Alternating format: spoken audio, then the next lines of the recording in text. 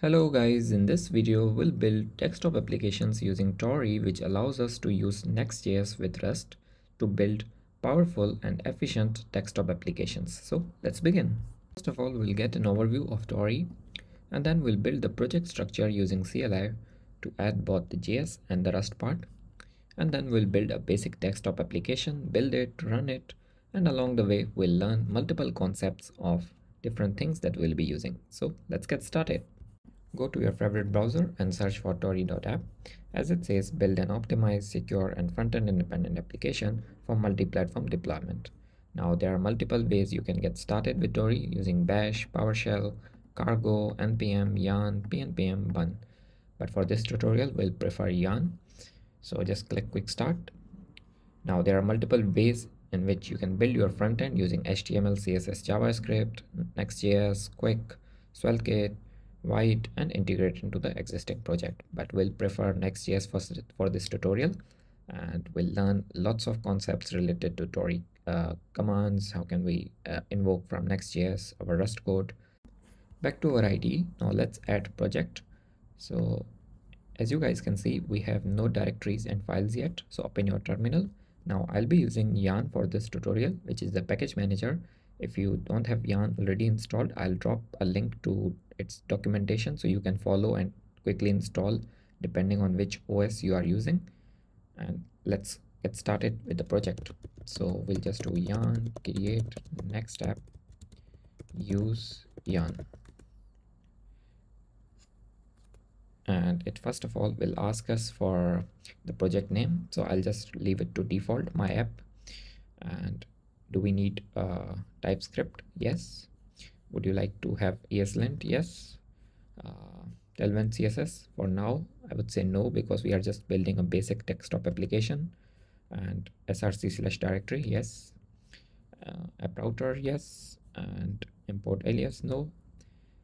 And let it complete.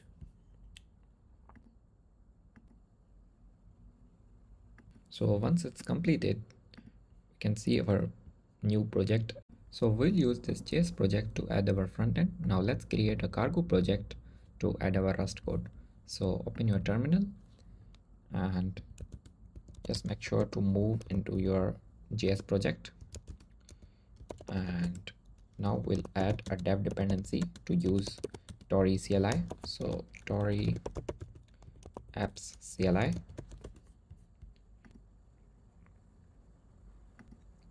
So once the dependency is added, let's clear this, and now we'll use Tauri command to add our cargo project. So just do yarn Tauri init. Now for the app name, we'll just name it as basic Rust app. Then the window title. Now this is the title that will be shown for our window of our desktop application. Now I'll name this title as, let's say, test app. And for this location, just keep default. Our dev server, yes, will spin up on localhost 3000. And before dev command is npm run dev, npm run build, and that's it. Now back to your project explorer. As you can see, there is a project added, src Tauri. And if we go to Tauri conf.json, it represents all the things that we just added in our CLI. And if you move all the way down here, you can see the window settings as well. Full screen as false, height as 600, resizable true, title the test app that we provided, width as well. Now let's go ahead and start building our application. Now since we are using TypeScript, so we have to exclude src Tauri from our JS to scan it. So move to tsconfig.json, and here, since node modules are excluded, we'll just add comma. And another thing that we want to exclude is src Tauri. Since Tauri does not have a Node.js runtime, so we'll set our Next.js to SSG or static site generation. So move to your next config mjs, and here in the output, set to export. That's all we need in terms of configurations. Now let's move to the Rust part, where we'll add our Tauri command, and then we'll move to the front end part. So move to the Rust project, and in main.rs, let me first explain what's going on here, and then we'll start adding our own Tauri command. So the first line, the macro, just serves one purpose, which is on Windows, when we run a desktop application, it pops up the command prompt. So this is just to disable that command prompt, and this one is just to run our Tauri application. Now we'll add our first Tauri command. Now what is a Tauri command? It's basically your Rust function getting invoked from your JS. So let's start adding. We'll just add a basic greet. So fn greet, let's say name as str, and we pass an email as str from our UI, and it returns a string, and we can print here saying inside Rust code, and format our response. So we can just say hello, the name, you are logged in with email, and then we can pass the email. So name and email. This is just the response from our Tauri command. Now to make this accessible or invocable from our JS, we have to add a macro here, Tauri command, and inside our main, we'll just add default.invoke handler and Tauri generate handler greet.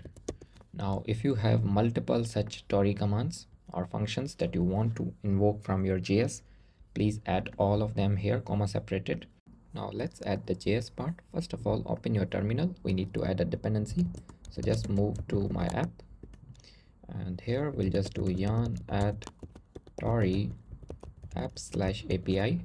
This will help us in invoking Rust commands, Tauri commands or Rust functions from JS, and then just press enter. Now once the dependency is added, move to the project explorer, and in our src in the app, add a form.css and form.tsx, where we'll add our component, export default function, and form const name set name use state, initialize to empty string initially, and same we can do for email. So just let's copy this email and set email. So we just display a form to the user and allow them to enter a name and email, which we send to our greet command on our Rust code. So handle submit and event react form event, and right here we can just do event.prevent default if name and email. Then we can just invoke. So for invoke, we'll just add the dependency of Tauri API that we added. So import and invoke from Tauri apps/API/Tauri, and we'll just do invoke and string call the greet command and pass the argument as name and email, which returns a promise. So we'll just do then result console.log. So we just log the result and catch any error and console log the error. So this is all the submit functionality that we need. Now let's add bit of HTML for our form. So we'll just say return div class name as form container and form. Here we'll just do on submit and call and I'll submit, and then we'll just say div class name form group, and right here we'll just add a label and HTML for name, and then here we can say name and add an input. So in the input we can add a few prop. So ID as name, type as text, value as name, on change we want to call set name e.target.value, and the last thing we want to add is required. So that's for our input. Now after this div we'll add another div. Let's maybe copy this to utilize the maximum we can and reuse. Just change this to email, and email type as email, so it checks for the format as well, and the value is email, and set email. That's pretty much all that we need here in the div. Now let's add a button to submit, and type submit. That's all that we need for our component, and let's just close it. So that's all for our component. Now let's add its CSS. So I just quickly added this CSS, which I'll drop in the description of this video. You can just copy paste, no point wasting time on CSS. And now let's use our form. So move to the project explorer. In the SRC app there is page.tsx. Now let's use it here. So we'll just simply remove all the default stuff that we have. Let's remove this,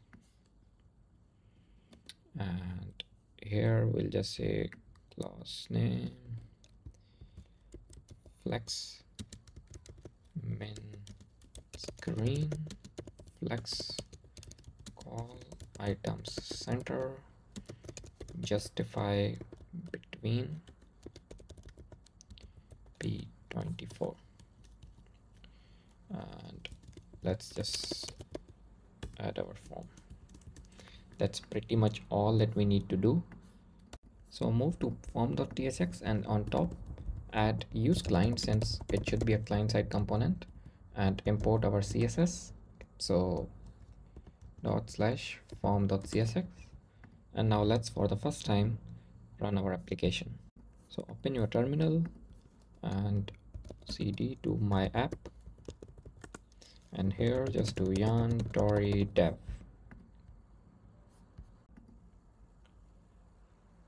So let's wait.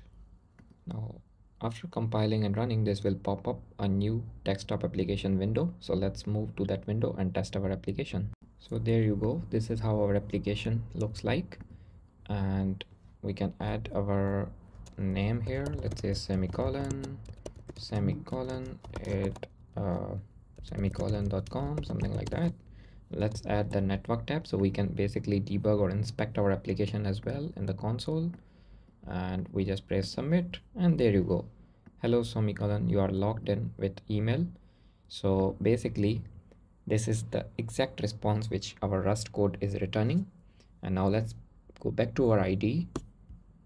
Now if you see clearly here inside Rust code, which just we printed in our main.rs, so basically our JS is able to invoke our greet command or greet function, which is inside our Rust code. Now this is super helpful when you have some program where you need memory efficiency or network calls, or you want to use the benefits of Rust programming language. So that's it for this video, guys.